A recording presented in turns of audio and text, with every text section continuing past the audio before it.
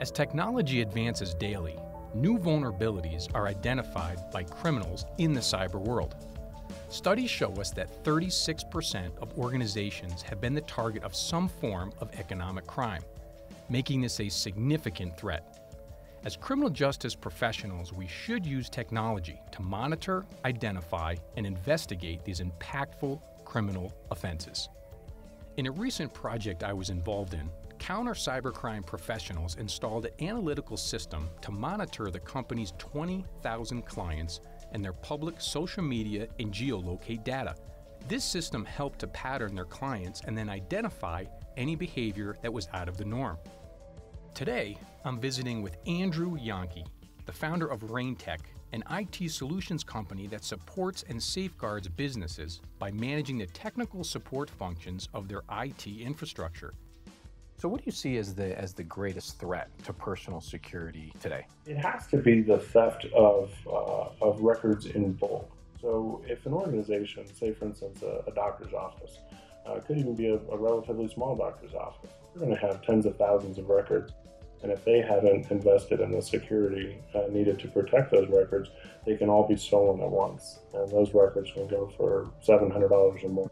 More so than the individual just at home who's also a target and can be taken advantage of. Where this information sits in bulk is where malicious software engineers and hackers are targeting. What kind of dangerous assumptions does the public, and companies have? That people believe that they're safe or that they're already doing enough. And unfortunately, a lot of organizations treat IT as more of a cost center. They don't necessarily invest in the technologies and the people necessary to protect their information. And a lot of users are convinced that the websites that they go to are safe. And we hear that constantly, even with computers that have been infected. Malware is written to be behind the scenes.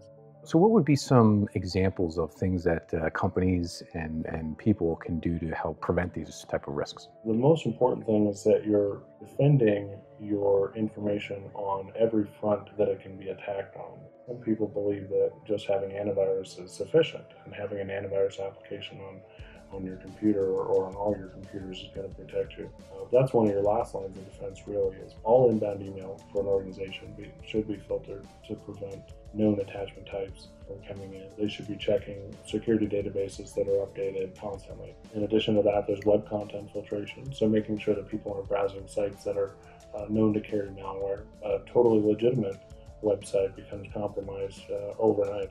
An active firewall, looking at traffic that's going in and coming out. The companies that write the software that runs our computers are releasing security patches all the time. So how about some of the resources? Talk to us a little bit about some of the resources that are available.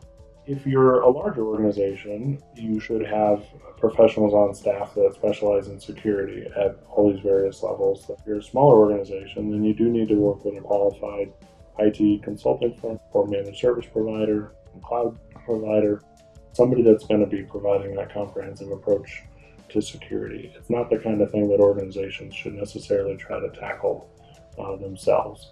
So what do you see, let's say going out 2 to 3 years as some of the biggest trends in your industry? The targeted attacks, the spear phishing, social engineering, these are particularly dangerous because somebody can do a very little bit of homework, maybe 20 minutes of surfing around on social networking sites and just Googling people to identify targets in an organization. And so I think that over the next couple of years, we're going to continue to see a lot more training happening in the workplace where users are expected to and instructed how to prevent those kind of attacks.